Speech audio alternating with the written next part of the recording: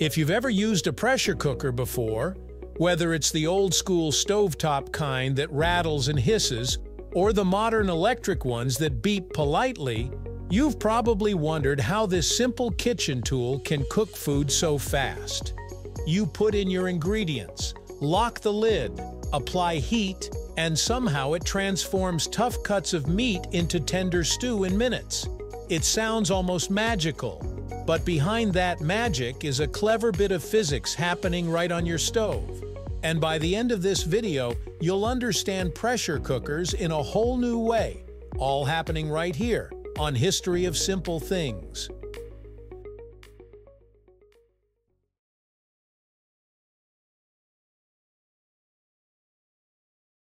First, let's look at the most important feature of a pressure cooker, the sealed environment. Unlike regular pots where steam can easily escape, a pressure cooker is designed to trap that steam inside.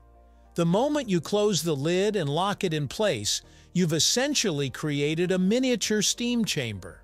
This sealed space is what allows pressure to build. But pressure doesn't just appear out of nowhere. It starts with heat and water. Inside the cooker, water begins to heat up, just like in any pot. At first, nothing unusual happens. The water reaches its normal boiling point, around 100 degrees Celsius or 212 degrees Fahrenheit. But here's where things change. In a regular pot, once water boils, it keeps boiling at that same temperature no matter how long you cook it. That's because the steam escapes freely, keeping the pressure at normal atmospheric levels. But in a pressure cooker, that steam has nowhere to go.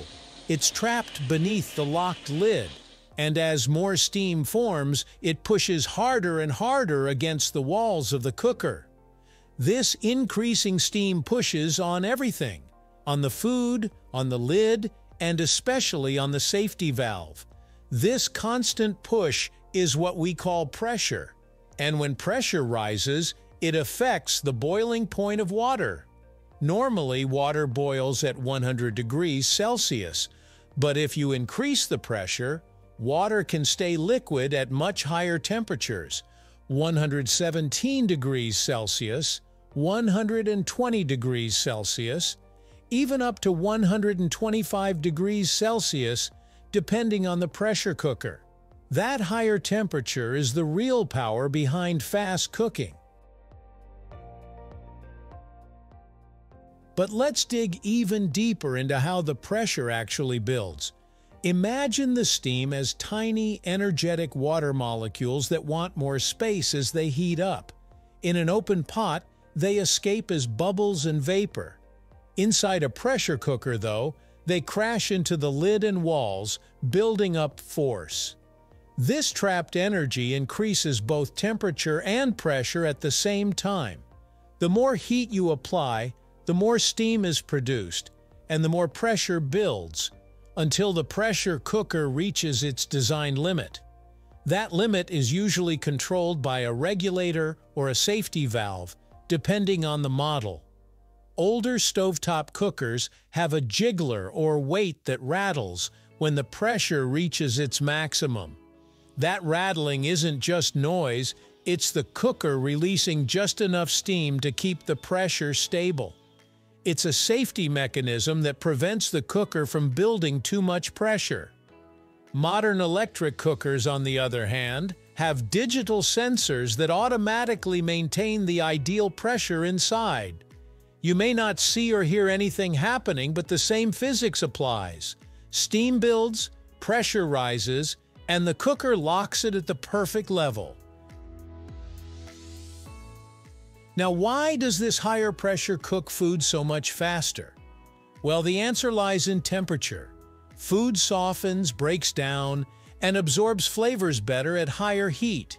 But since water can't exceed 100 degrees Celsius in a normal pot, cooking certain foods takes a long time. The pressure cooker changes this rule. With pressure holding the steam inside, the boiling point rises, and that hotter steam penetrates food more efficiently. Tough proteins break down quicker, starches gelatinize faster, and fibers soften without losing moisture. Essentially, your meal gets cooked from both heat and steam pressure, speeding up the entire process. What you end up with is very fast cooking, but without drying out the food.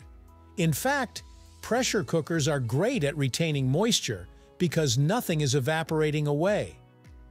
The steam that would normally escape from an open pot is forced back into the food. That's why stews taste more concentrated and meats turn melt-in-your-mouth tender without long hours of simmering. But let's slow down a bit and look at what's happening inside the cooker during those intense few minutes. As the pressure rises, the lid becomes the tightest point of the entire system.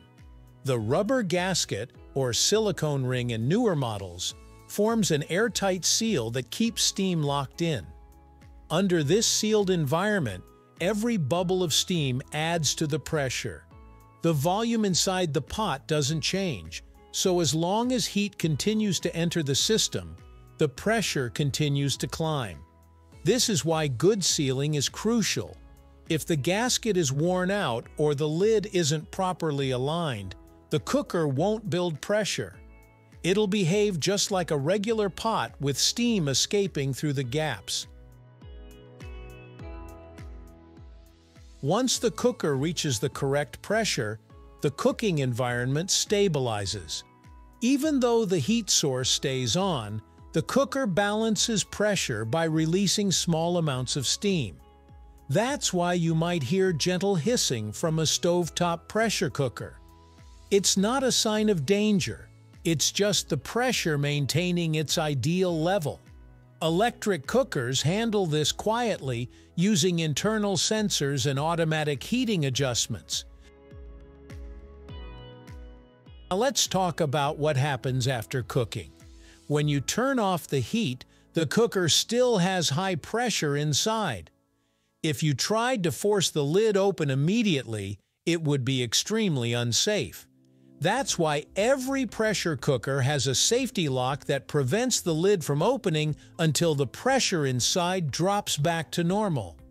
As the cooker cools, the steam condenses into water, decreasing the pressure naturally. This is called natural release. It's slow, but perfect for foods that need gentle settling time, like soups or braised meats. There's also the quick release method where you manually open the valve to release steam immediately. When you do that, boiling steam rushes out, rapidly lowering the pressure. This method is used when you want precision, like preventing vegetables or pasta from overcooking. Either way, the pressure drop is just as important a part of the process as the pressure buildup. You might be wondering, what would happen if there were no safety features? Well, early pressure cookers, long before modern standards, sometimes failed because they lacked reliable pressure control.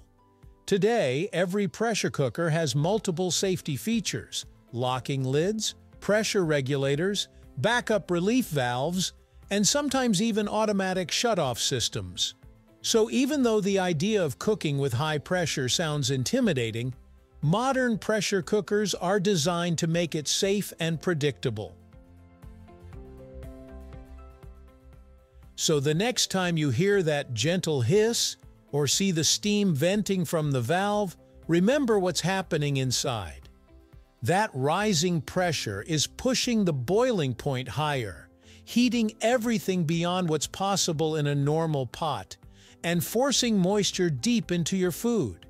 It's science and cooking working together, inside a simple sealed container sitting on your stove.